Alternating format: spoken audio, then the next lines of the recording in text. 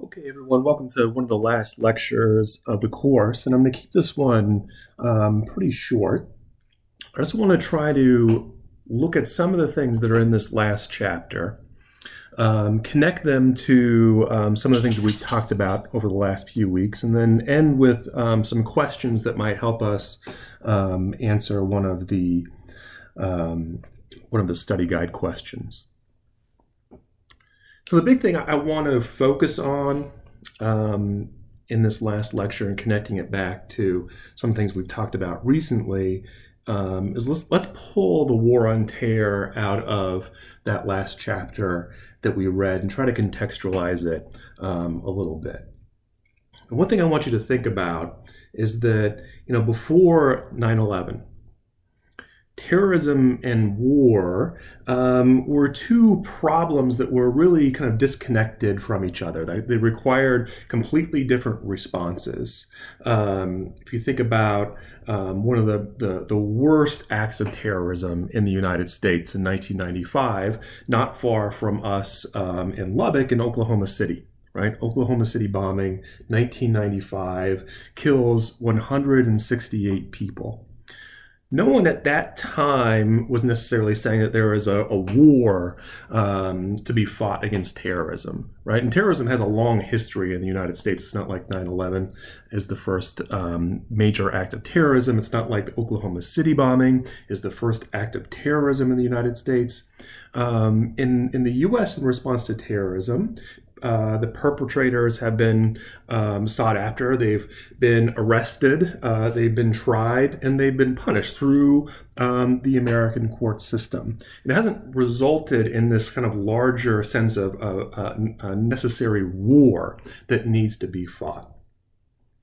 But 9/11 really changed that, and it really brought war and terror together, right? And so on September 12th, right, the day after the 9/11 attacks on the World Trade Center and also the Pentagon, George W. Bush stands up and says, the deliberate and deadly attacks which were carried out yesterday against the country were more than acts of terror. They were acts of war. Right? Remember, as we've talked about during the Cold War, that just by signaling that a war had begun, it has pretty major consequences, right? It enhances presidential power.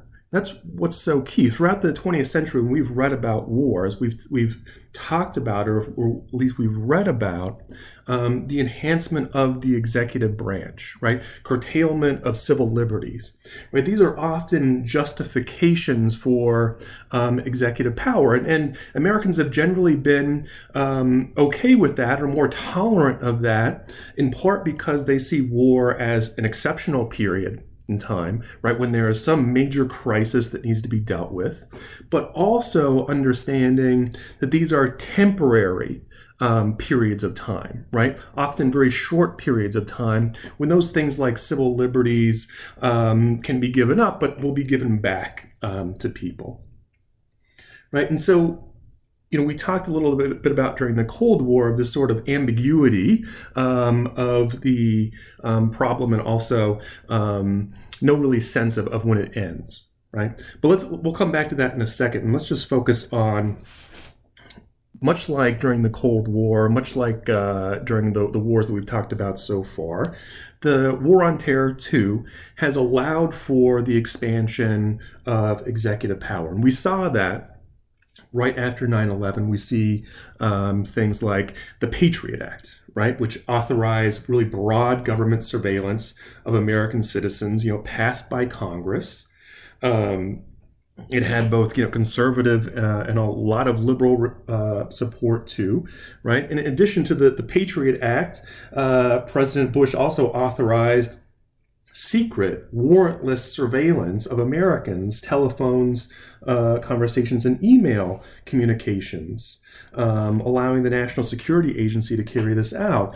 And again, so when the Justice Department looks at this and tries to justify it, it argues that these sorts of acts by the executive branch are justified during wartime, right? If this was just a problem of terrorism in the United States, just kind of dealing with terrorism, those sorts of acts would not be allowed. But because this is a war on terrorism, right? This is wartime, that those types of executive branch powers, the Justice Department thinks that they're allowed. Wartime also allows the executive branch to kind of interpret at the margins of what is allowed in terms of human rights, right? And the American public has historically been more lenient about how the United States treats enemies during wartime than not during wartime. So this is why it's so significant of calling this a war on terror, and not just the United States just trying to kind of combat terrorism, right? It's so significant to call something war. And so let's step back again and think about the links between the Cold War that we talked about recently and this war on terror.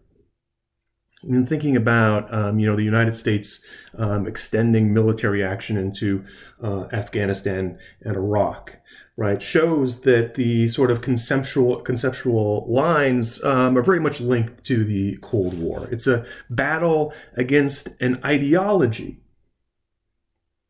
that could be found anywhere around the globe, right, disconnected from any sort of nation state with no clear ending. So historian Mary Dudziak has a great quote about this that I'm just going to quote here. She says, like communism, the new kind of terrorism could pop up anywhere.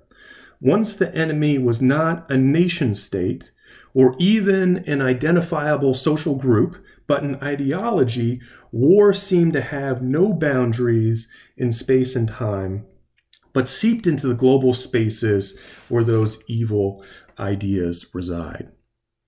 So what I want you to kind of think about here, when we're analyzing kind of our own moment in time, is to think about how closely this looks to the Cold War, this period after World War II, this idea of kind of this endless war that we're living in, where the executive branch can invoke very strong powers.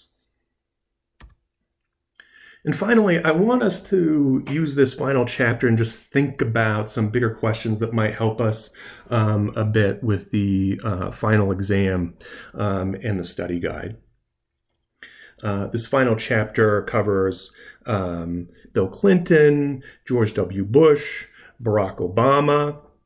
It doesn't yet cover Donald Trump, but think about Donald Trump.